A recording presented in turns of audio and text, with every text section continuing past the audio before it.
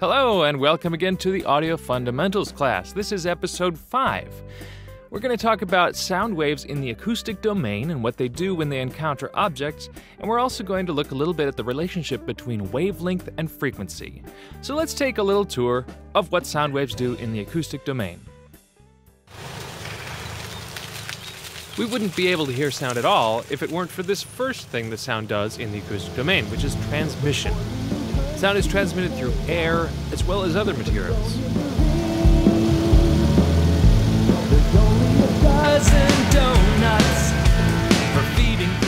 Some materials transmit different frequencies better than others, so the partials that are higher or lower will get transmitted more or less through those materials.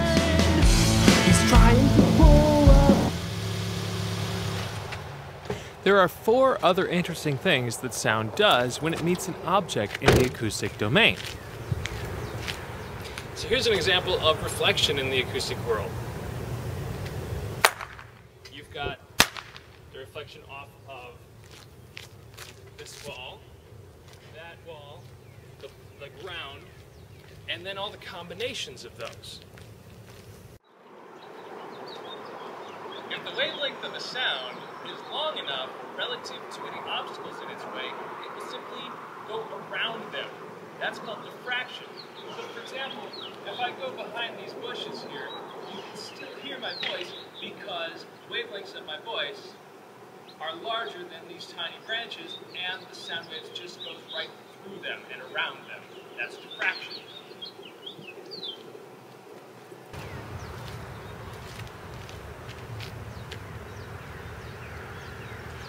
Here's an example of the difference between reflection and absorption.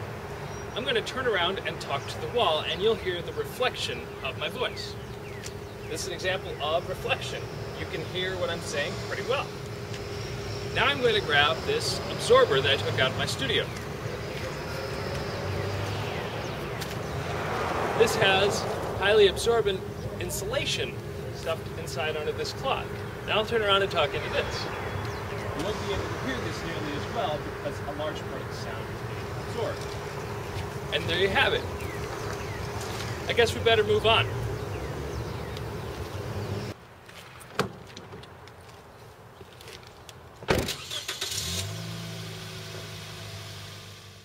Resonance is when an object vibrates sympathetically with sound waves in the same location.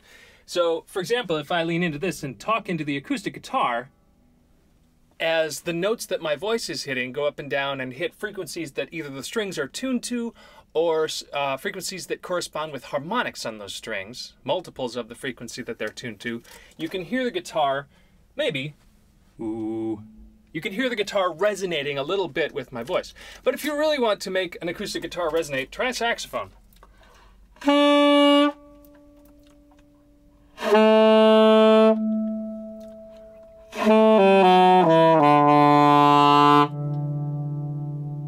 There we go.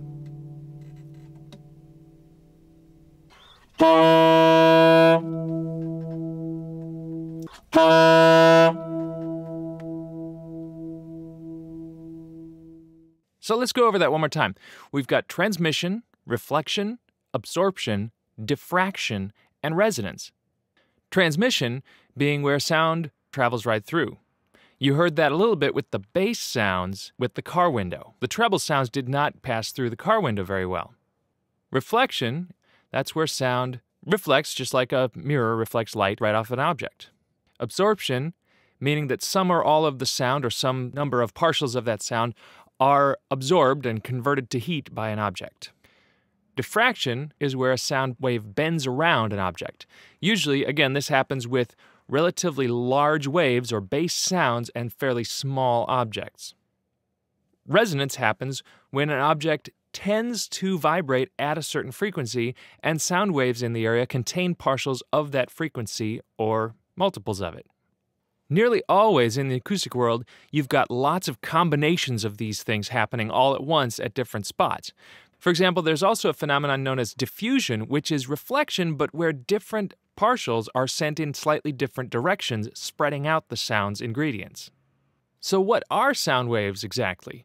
They're changes in air pressure over a very small period. So much like when you see on the weather report, there's a low pressure zone moving in or something like that. It's like extremely tiny, extremely fast weather. One useful analogy is when a large group of spectators at a game or a concert do the wave. So you've got people standing up and down in place, and you can see the wave moving around. Each person is, in this analogy, loosely representing one air molecule in sound waves. Another useful analogy, if you've ever been angling, fishing, you have the bobber, which floats on the water.